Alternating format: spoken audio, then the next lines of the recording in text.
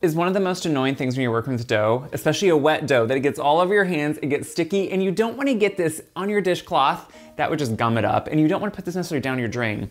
The easiest way, I think you've probably done this, but if not, the easiest way is to take a little bit of flour in your hand, just a little bit, see how it coats right onto that sticky dough, and then rub it back and forth really hard.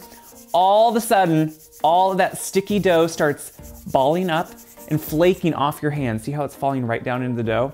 So after a little bit of rubbing, look how quick and simple it gets your hands clean, gets that excess sticky dough off them, and puts it back into the dough you're working with, so you don't have to wash it down the drain or gum up your dishcloth.